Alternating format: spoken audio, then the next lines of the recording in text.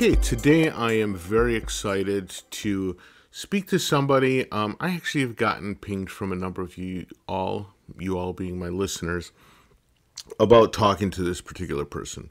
His name's Brian Clevinger, and he is noted as well as being notorious as the developer of the Absynth soft system. I don't know about you, but for me it's a integral part of my working environment, my musical working environment. It's an amazing piece of software, and so I'm really excited to have Brian on board for this interview. So with that, I'll shut up and we'll start talking to Brian. Hey Brian, how are you today? Pretty good. Good to be here. Thank you so much for joining us. You're located in France, right? Yeah, that's right. Originally, I'm from Kansas, but I've lived in France since 1989. Oh my goodness. So what is it that got you to move to France?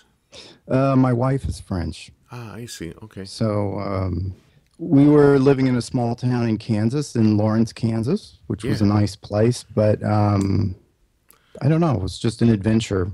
Sure. We decided to move to Paris. I was interested in earcom and all the electronic music stuff that was happening in France. So it was just an adventure, and we ended up settling here. So very interesting. So I kind of spilled the beans a little bit that you are the developer of Absynth, but why don't we have you describe what your current work is, the kinds of things that you're doing right now? Current work, I'm mostly doing kind of R&D, exploratory type of work for future products. Okay. Possibly future Absynth, maybe something else. Lately, I've been playing a lot with modal synthesis. I'm real interested in that. I don't know how much I should talk about specifically what I'm doing, because I guess I'm mostly interested in just hearing that you're kind of on an R&D track, because that's pretty exciting. Right.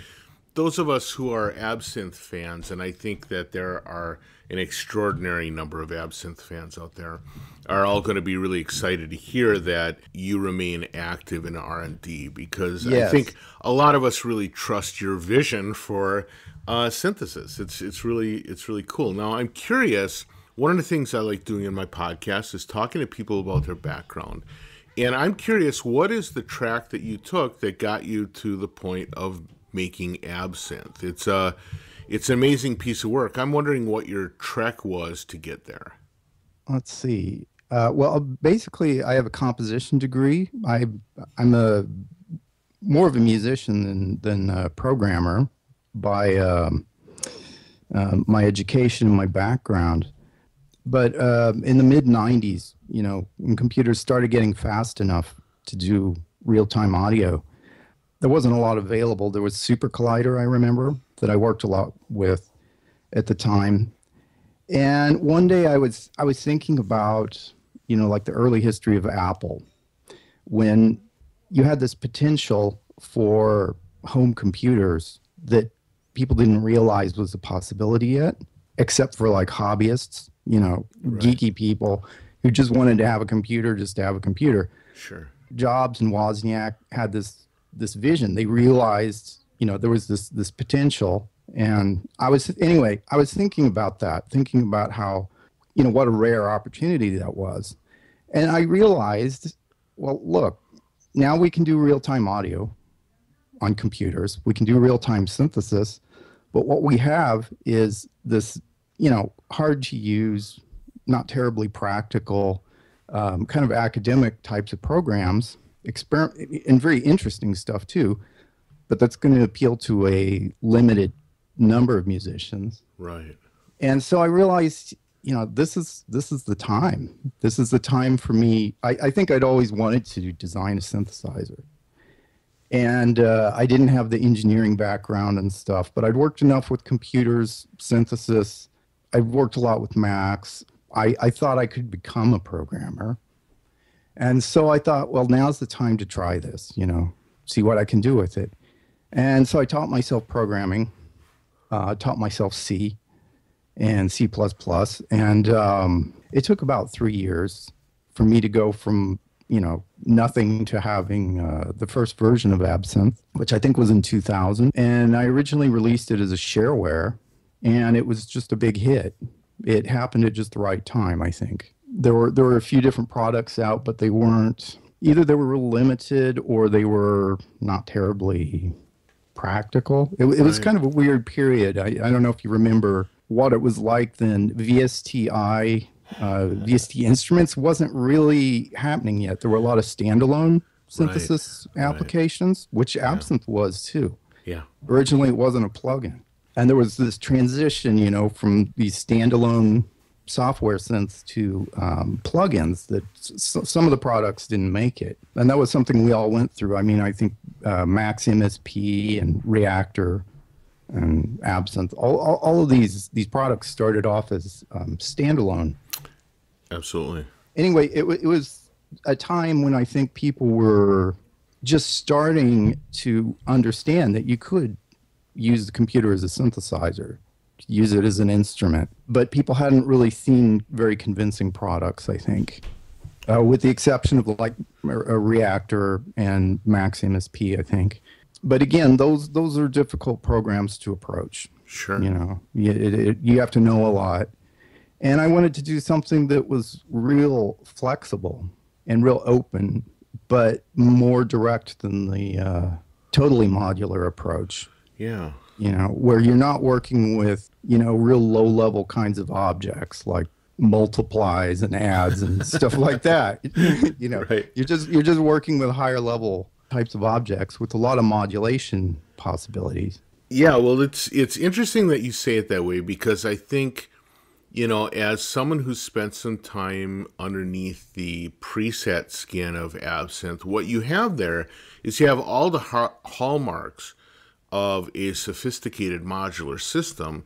You've just kind of packaged it in a way that presents itself more like an instrument and less like a programming language, right? Yes, exactly. It's not a programming language, obviously, but it's much more flexible than a traditional. Mini Moog emulation, right? Right, exactly. You could say it's sort of in between a mini Moog and Reactor, Reactor. right?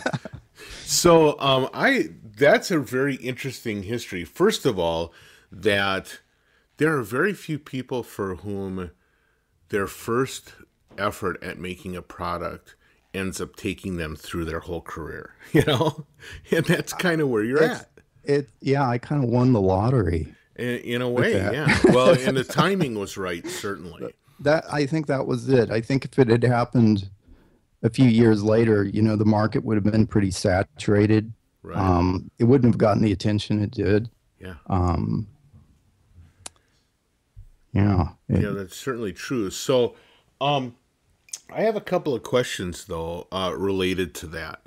Along the way, in order to be where you're at today, you had to make a lot of, not only have your timing be right, but you have to have made a lot of right decisions along the way, right?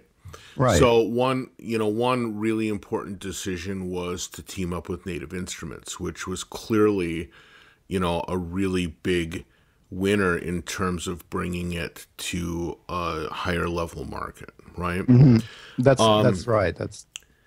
And another thing you had to decide was to embrace it being a plug-in device as opposed to just a standalone device, and then also what sort of like plugins to support. Because if we think back, for those of us who are there, if we think back to 2000, nobody knew who was going to be the winner. Was Motu going to win with MAS? Right. Was that's right. Steinberg going to win with VSTs? I think we had a mass version of Absynth. I think. Did you? I think. I can't even remember.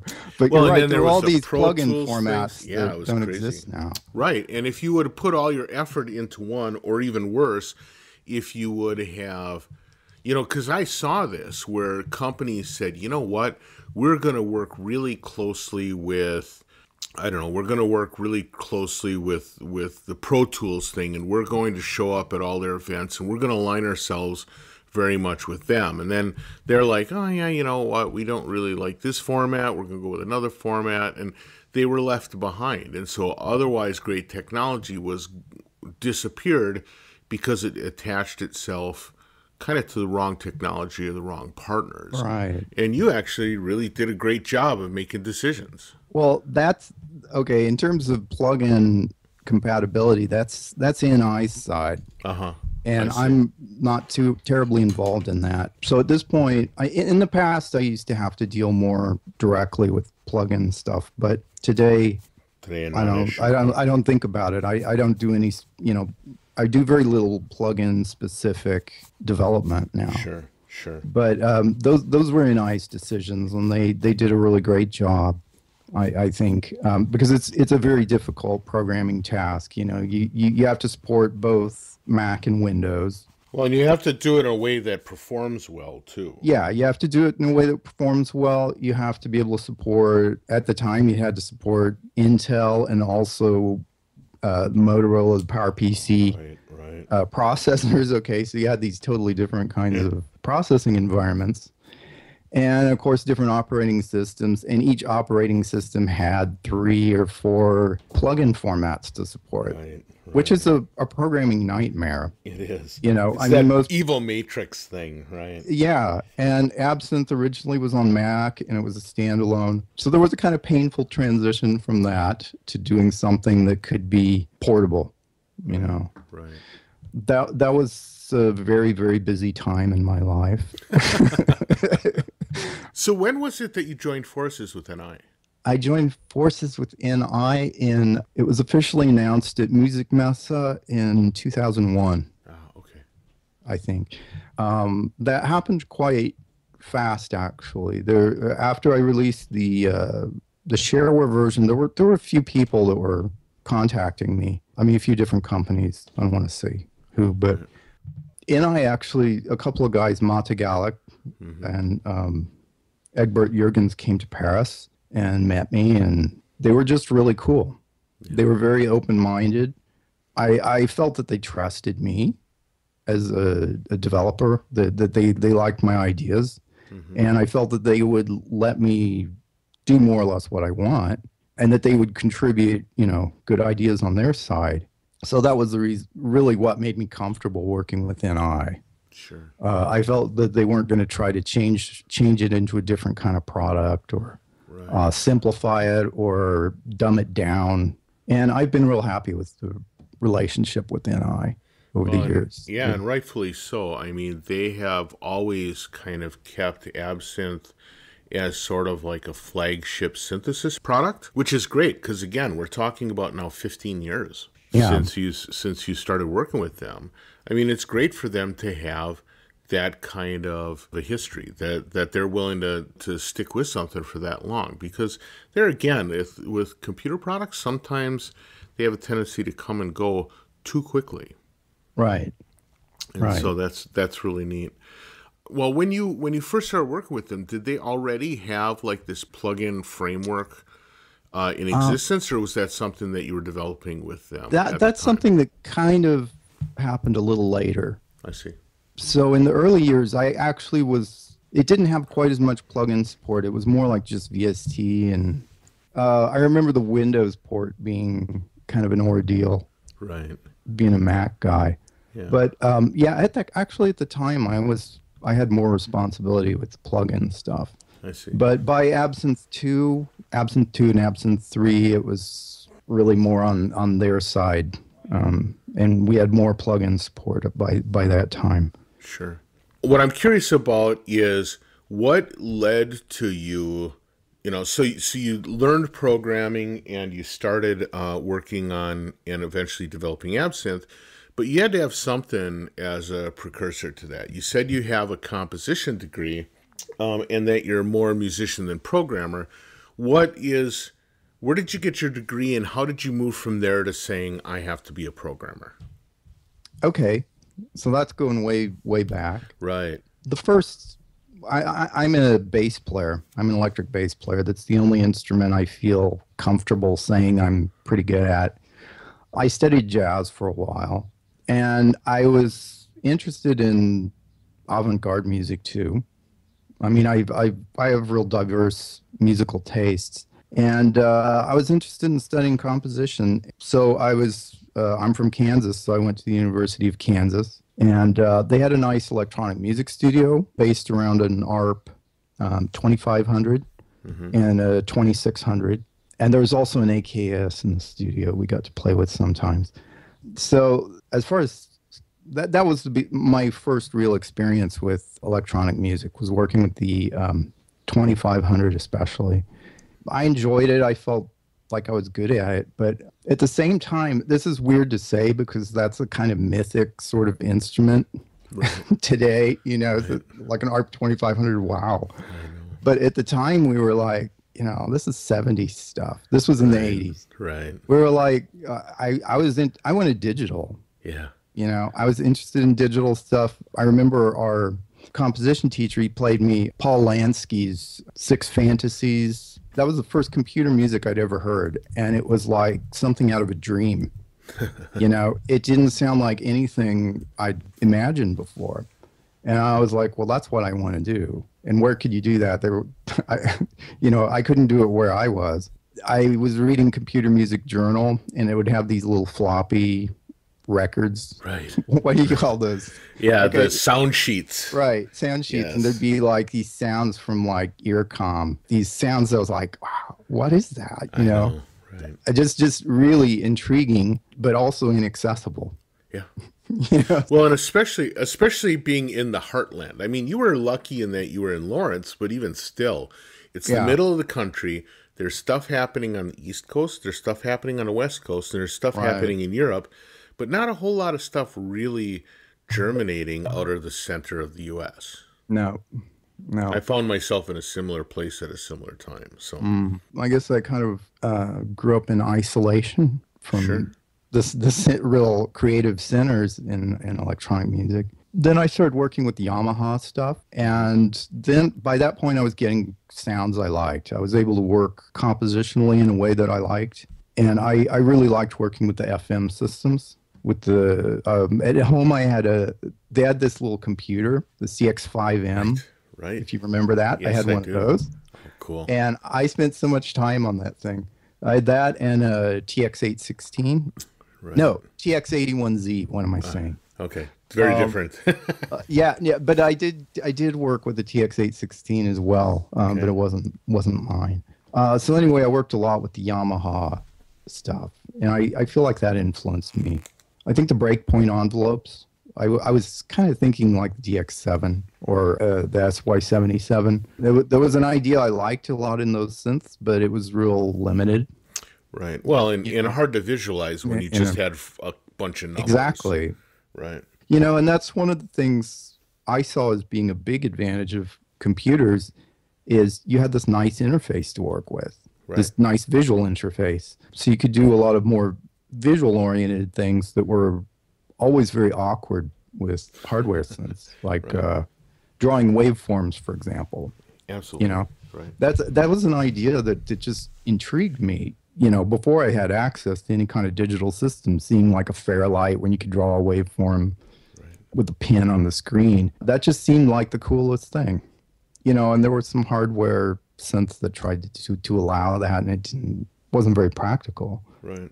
And so those are the kinds of things that I saw with the computers as being a big advantage. Well, it's interesting, too, because these systems that you found yourself really familiar with, actually, it's easy in that context to see where you got some of the focus for Absynth. Because, you know, first of all, an ARP 2500 is very unique because instead of just being patch chord modulation routings, it had this whole kind of like slider switch modulation matrix, which made it sort of a semi-patched modular. Right. There's a limited number of sliders and stuff. I mean, yeah, in a way it's more limited than patch chords, but at the same time, it sort of implies direction, right? Right. And similarly, it's interesting to hear that the TX81Z is something you had, because I always found that of all of that earlier Yamaha stuff, I found that the most intriguing because, first of all, it had waveforms other than sine waves. Right. I use that all the time. Yeah, but also the routing, it had a little bit more flexibility in the routing and the algorithm use, as I recall, or like maybe it was like the boundaries of the modulations or whatever. But I found it to be incredibly interesting to program. Now, I never got good enough that I actually got the sounds that I liked, unlike you, because it was really easy. It was really easy to go from a very pure bell sound to the cat scratching the screen door, right? Right, exactly. But, and I have to say, I kind of enjoyed that experimentation, even if I didn't get really musical results. Mhm. Well, one thing I always found with the FM synths, the way I viewed them is, of course, they didn't have any kind of resonant characteristics. They didn't have any filters. They didn't have built-in effects or anything like that. And I would almost systematically play it through something else, through some kind of effect processor. And I found that if I was playing it through some kind of dense reverb or something, I would create a totally different kind of sound than if I had been just listening directly to the output of the synth. And I would make a sound that worked with that reverb. See what I mean? That's actually... in a way, I thought of the FM part as being like the string of a guitar, but without any kind of resonating body. Body, right. It didn't have the resonator, and that was what was missing. And so I'd have to try different things, you know, to try to add that body to it. Yeah, so for you, the effects processor ended up as much of the sound design as the synthesis. Yeah. Now, I was working a lot with the FM. I mean, it wasn't like I just slapped an effect on it. It sounded good. It was, but to me, the effect was an integral part of the sound as a resonator. Right. You know, I still kind of think in sounds in terms of like a source, something that generates the sound, then some kind of resonator, and then the space that the instruments in. I tend to think of sounds in those three, having these three parts. So yeah, the FM synth really was just the first part. It was a sound generator, then it needed a resonator, and then something to create a space. Well, and again, it points to what you ended up with Absynth, because I think one of the things that, you know, now certainly I feel strongly when I'm working with Absynth is that the sound programming really includes effects processing as an integral part of the sound design. Yes, and I don't really even think of it as effects so much. Right. I think of it, it's just part of the instrument. Almost like alternative filters or something, right? Exactly. Right. Now, it's interesting. I mean, delays can cross this boundary between pitch and time. You know, if the delay is long enough, it's an echo, but as it gets shorter and shorter, it starts functioning as a filter or even as an oscillator. Right. And that's an interesting property of delays that I was always kind of fascinated with that. But I wanted the modulation of the effect to be part of the whole modulation system, you know, with the envelopes and stuff. Right. Instead of it being just its own little separate thing. And I didn't want to have effects that were real specific, like a flanger or a chorus or something. Right, something too prescriptive, right. Yeah, I want to just provide, these are all delays. So I'll have these different configurations of delays that have different properties, and you set it up to get the kind of sound you're interested in. I always saw it as being a real integral part of the patch, and not just something to make it prettier or put a shine on it. You know, for a long time there was kind of this shtick with hardware synths where the presets that you would get with your synth, and I'm sitting here looking at my old Kurzweil, and Kurzweil is notorious for this, which is in order to make it so that the presets would sound great at the music store, they would drench everything in reverb, even though it didn't actually make it musically better. It just happened to be that sounded better in the music store. Right, exactly. I understand why they would do that, but that doesn't make you want to do it, right? And you know, with a hardware synth, it's you know, there's more of an effort, you know, to add reverb to it. You need to have a separate reverb unit. Maybe you want to use that reverb for something else. Yeah. So I guess it makes sense. But for me, reverb, I'm thinking, because I don't have an integrated reverb in Absynth, really. I mean, I have some things that can get reverb-like effects, but for proper reverb, I was thinking, people are using this as a plugin. People have reverb already. Sure. They've probably got their own favorite reverb, Yeah, so exactly. it's not really something I need to Yeah, integrate. you need to put your Or fingerprint rather, on, right? focus on other things. Sure. So one of the things that I'm curious about in your case is this idea that you felt like you were more musician than programmer. I'm curious to what extent that was a little nerve-wracking. So like when you took and you developed the first version of Absynth and you threw it out there as shareware, and then also when you went and talked to Native Instruments and you were presenting them with a body of code or whatever, did you ever feel like, well, I just kind of learned this on my own and I hope it's not embarrassing? Totally. Or, Yeah. Oh, yeah. Yeah. I mean, I think I'm an okay programmer now. uh-huh. I mean, I've learned over the years, but yeah, I was intimidated in the beginning because, obviously I hadn't studied it in school or anything. Right.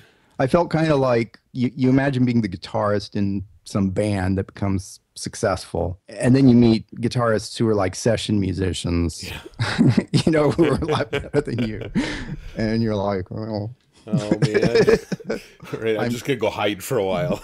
yeah, yeah, there was some of that, but they were really cool about it too. I mean, Yeah, the thing I'm curious about is the fact is, in order to make Absynth work, I mean, certainly there's a lot of graphic design involved there, and proper development of and performant creation of user interfaces is one set of things. But the tools necessary to do DSP programming, especially musical DSP programming, that's still not something that they really actively teach in most universities anyway. no, and what they teach doesn't really apply so much to synths, Right. But you then know. also, yeah, it mostly applies to cell phones, right?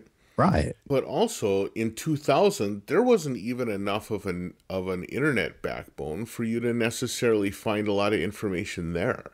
So I'm curious about, where did you go to find the stuff that says, here's how to do a digital oscillator, here's how to do an anti-aliased oscillator, here's how to do a decent sounding filter, here's how to make it so that your modulation doesn't choke your CPU or whatever. Right. Well, there actually was quite a bit of stuff available on the internet, but it was harder to find at the time. But I found it. You were Alta Vista's best user?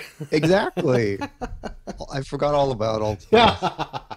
Well, Thanks for reminding me I of haven't that. gotten to use that in 5 years, so I was happy to pull that one out of the hat.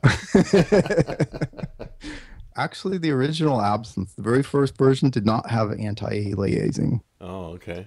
It was more like a DX7 in that sense. Right, right. And that was because all the anti-aliasing strategies I found were just sounded horrible. Yeah. They sounded worse than the aliasing to me. Right. I mean, some of the products that came out at the time, it was like, you imagine like key groups. I mean, the oscillator worked like key groups on a sampler, Uh-huh. but the top end would be chopped off. Right. So that you would have between, I don't know, 15K and 20K chopped off. Right. And that creates this sound that I can't stand. Yeah. It's like having an insect inside my ear or something. I can't stand that sound. So I was like, well, the aliasing sounds better than that. Yeah, well, it's funny that you say that, because that's something I tend to think of it the way it doesn't sound like insects to me. What it sounds like to me is plastic. You Yeah. know? Yeah, that's, uh-huh. And I remember the first time I heard it and was horrified by it was Steinberg put out some kind of, I don't even remember what the name of it was called. Maybe it was like Model E or something, but it was supposed to be a mini Moog like thing. And they Right. were kind of like bragging about how they had, done a lot of work to make these rich and fat sounding oscillators. And I excitedly ran down to the store and plopped my money on the table and took it home and plugged it in, and it felt like it was wrapped in saran wrap. It was just like, oh my God, this is the most disappointing thing in the history of ever.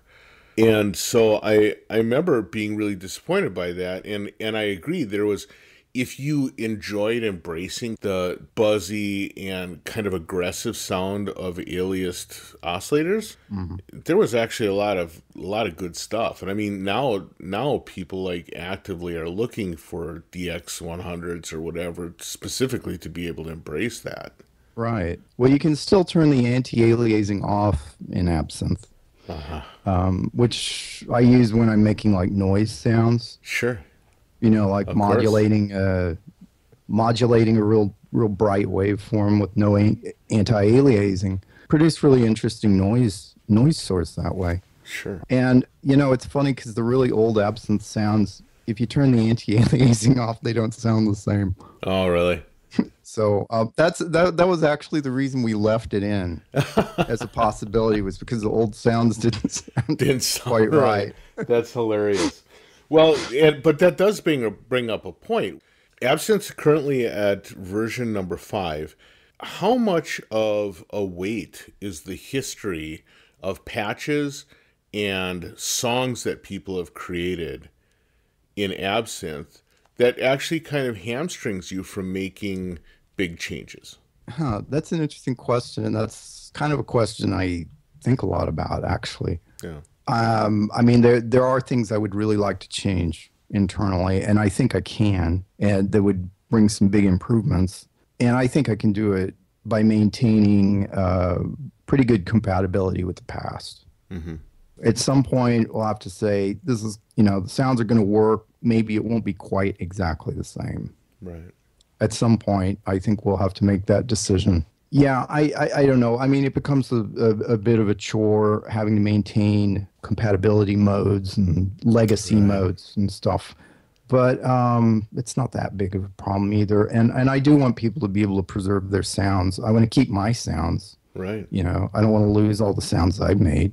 Sure. I mean, originally I made Absynth because I wanted a synth that I wanted to use. So I don't want to lose my work. Right. I don't want it to start sounding wrong.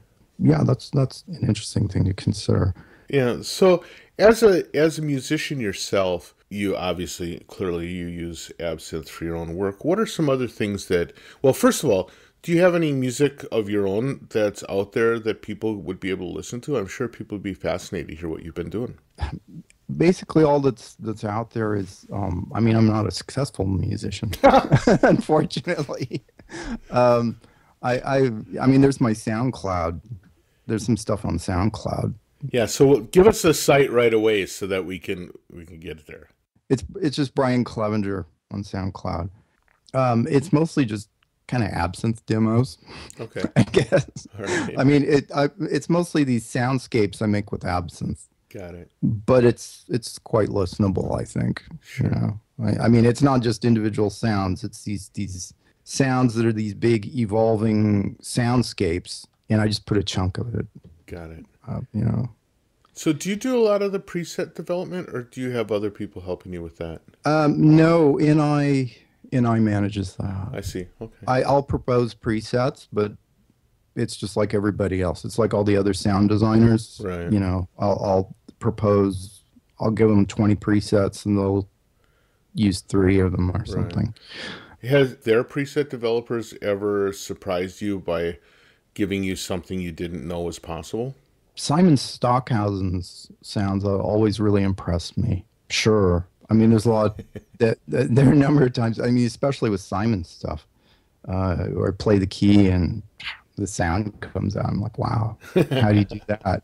The other thing I was going to ask is besides Absynth, what are the things out there that you kind of love? The things I love, you mean like synths? Yeah, synths and stuff, or effects, or new hardware maybe? I don't know. What is, when you play music as opposed to programming music devices, what are things you like using? What are the things that kind of fascinate you? What do I like using? Well, I'm a bass player.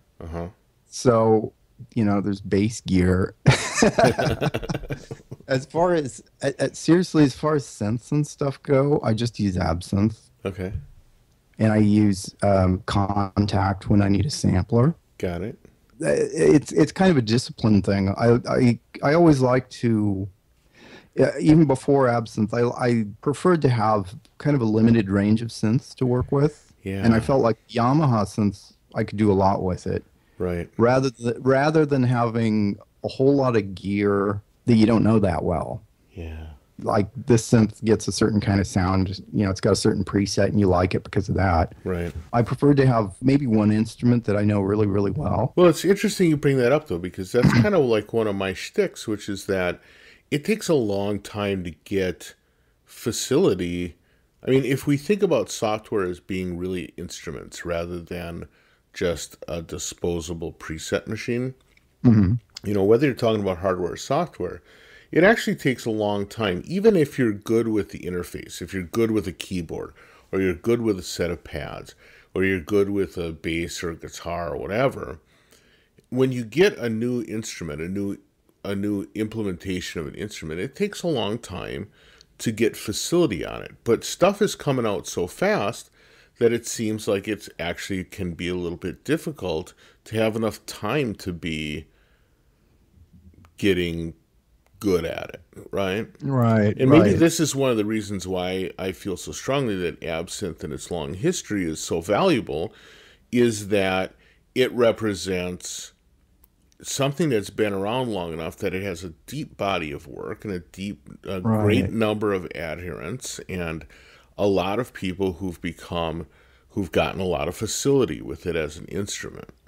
Right. That's a good point. That's a really good point. And so I'm always curious then when people have kind of this history of like developing or using something for a long period of time, what are some of the other things they use? Because that to me kind of points to other things that might have that kind of history available to Oh, them. sure. I mean, certainly your discussion of the FM stuff, that is really pointed because FM programming kind of is hard. Making a mental image of what a FM patch is actually doing is kind of tough. And it's something that very few people are able to grind their way through. Yeah. I think that was more of a problem with the interfaces. Yeah, actually. maybe. Like I said, my first synth I had at home was this CX5 computer. Okay, so it had actually a pretty nice FM editor. It had a nice program for making sounds that was way better than the DX7. Sure. So I feel like that's one reason I got pretty good at it, because we had a decent interface instead of having to, go through a bunch of little pages to access each parameter. Yeah, I hadn't thought about that as being the real value of the CX5, but of course, that makes a lot of sense. Yeah, I think it was good to learn on, at least. I mean, there's a lot of interesting products around, of course.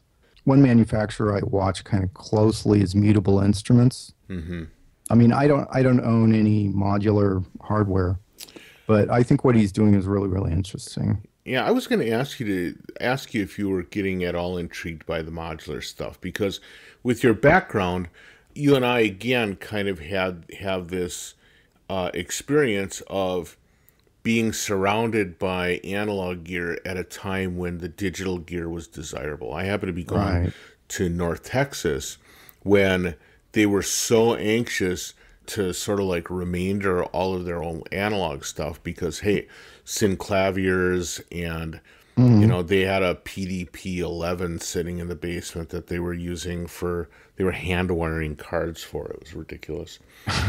But, this stuff was coming along and it was going to change everything. And so the 2600 and the TX 3340s got shoved in a basement room that I and all the other freshmen got to play in, right? But I'm wondering, for me, because I learned synthesis on that, it's always been a thing that has called me back. But it sounds like less so for you. Yeah, I kind of feel like, well, it's obviously evolved so much. Right. It's so much better today than it was when we were, working on the classic systems. Right. I mean, there's so much more possibilities. I feel like I can't stand having an instrument in my house if I'm not really making music with it and really playing with it. Sure. Like if somebody gave me a mini Moog, I'd want to get rid of it because I wouldn't be doing anything with it. Right. I just noodle around with it once in a while. I admire how great it sounds. Maybe I'd study it a little, but I wouldn't be making music with it. Right. So I would want somebody else to have it. I'd feel guilty having this great instrument that I'm not really putting to good use. Right. I really like having everything in my computer. I like having everything in my laptop. Having a real, it's just so compact. So I'm not real tempted by it, but I'm real curious about it as well. Sure. Well, I think also having come up during a time when a studio looked like a room, now having a studio look like a hardcover book there's a lot of new flexibility and interesting opportunities that come from something like that. So, right, we've burned through our time, as always happens. It was fantastic talking to you. I appreciate you taking the time. Before I let you go, though, I am curious. What do you imagine? What do you see as some of the most exciting stuff in the near-term future? You mentioned before being a little fascinated with modal synthesis. I'm not sure I even know what that is. Okay. But you know, tell us a little bit about what you think are some future technologies that are pretty important. Okay. You know, we're at a time where it really feels like everything's been done in terms of synthesis. If you're Right. looking at it in terms of what are the known synthesis techniques and what's been implemented and what's available as a product, it seems like everything's been done. Right. Seems like everything's been modeled. Everything's, you know, all the stuff I would have read about in Computer Music Journal or something. There's something that can do that on the market. Right. So as a designer, it's kind of really, it can be really depressing. But the way I see it is I don't really focus so much on like techniques and stuff. And I think more what kind of sounds aren't possible today. What kind of sounds would be really hard to synthesize today? Mm-hmm.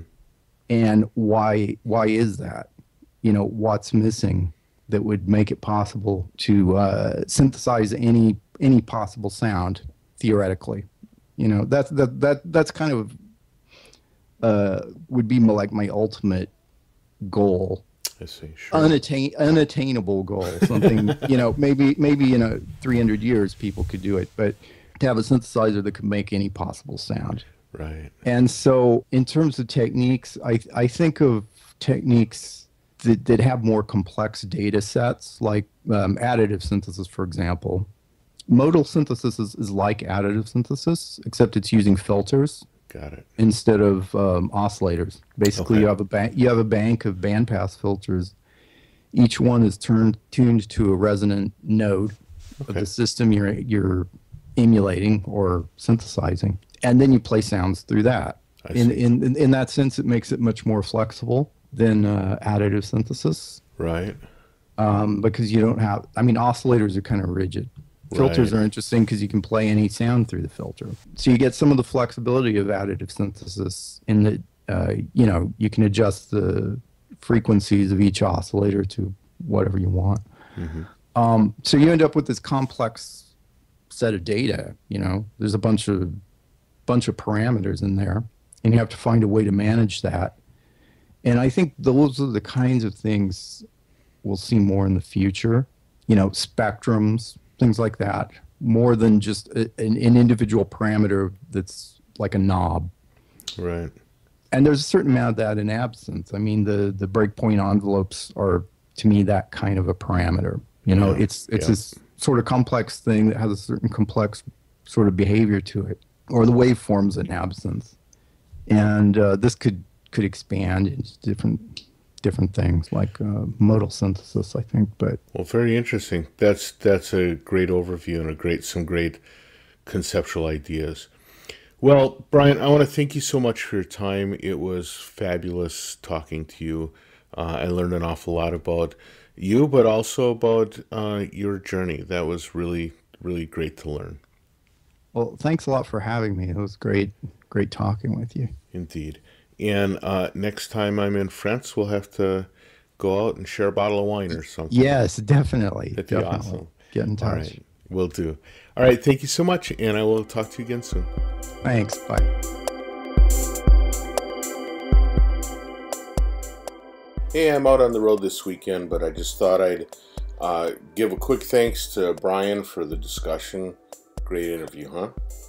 And to thank all of you for continuing listening and for passing the word along.